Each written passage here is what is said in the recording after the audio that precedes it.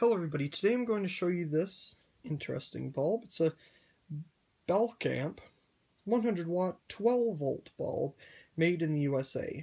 I'm not going to turn this on because of course it'll just blow. But you can see in there, you can see it's a very short filament, very heavy duty, but that's what you need for 12 volt.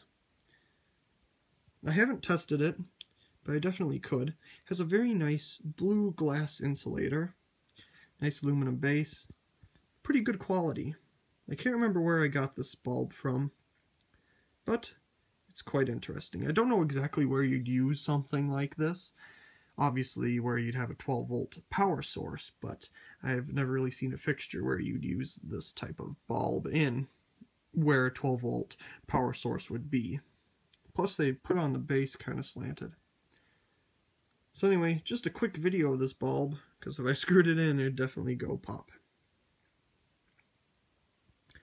Anyway, hope you enjoyed this video of my Balkamp 100watt 12volt bulb.